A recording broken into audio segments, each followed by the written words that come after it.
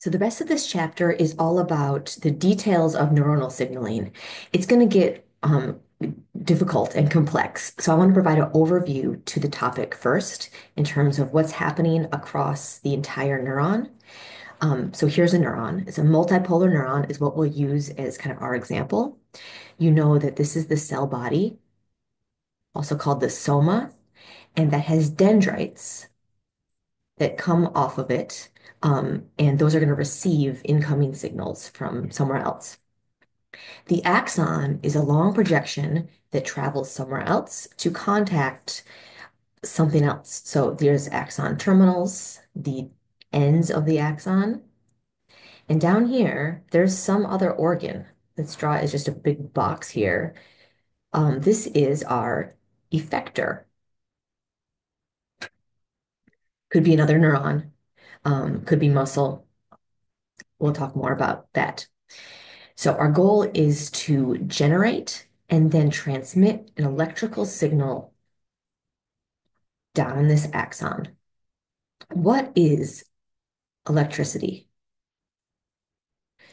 It's the same thing it is in the wiring of your house. However, most people don't really understand that well either. So what electricity is the movement of ions. What are ions? Ions are charged particles,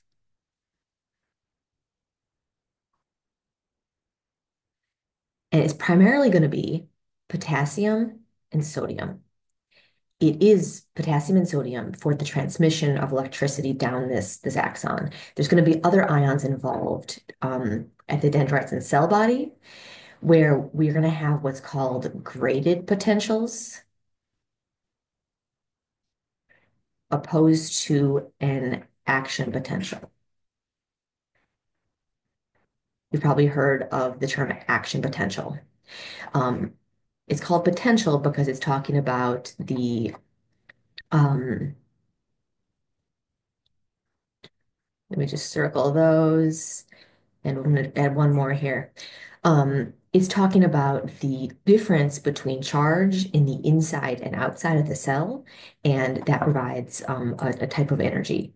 So, as a brief reminder, cells at rest have what's called a resting membrane potential.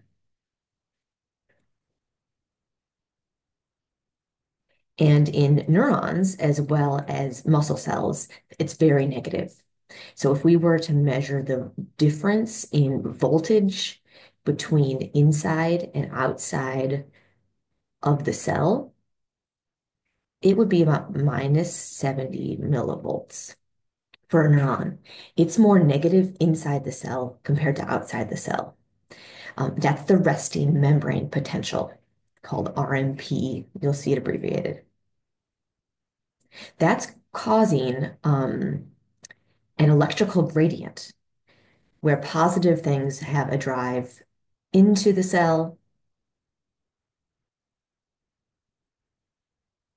and negative things have a drive out of the cell. It's a reminder of electrical gradients.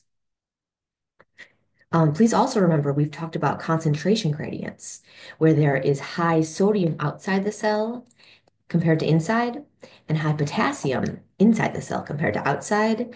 Those gradients are also going to be important for neuronal signaling. This is our concentration gradient.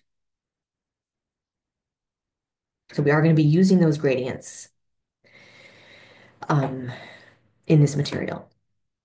Okay, one more picture of a neuron for the overview with a little bit more detail. So this is the same thing I just showed, but what's different is someone else drew it.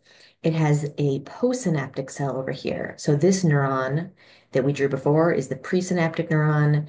There is a synapse in between where this neuron talks to another, in this case, another neuron, a postsynaptic cell, which looks like a neuron to me. So we'll be going through, we've talked about the resting potential already. We'll review that more if you need to.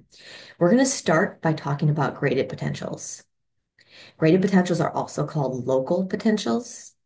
They're happening in the dendrites and cell body.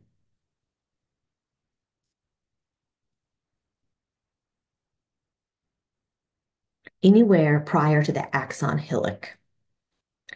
Then we'll talk about how those sometimes generate an action potential.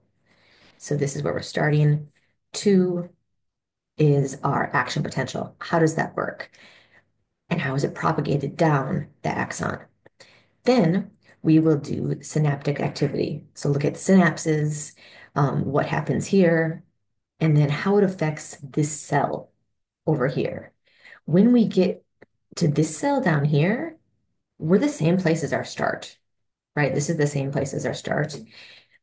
So we're going to be fully understanding this communication, and it will help hopefully make the gradient potentials make even more sense. But just kind of an overview of where we're going here, um, and try to, you know, remind yourself of where we are as we go through this complex material.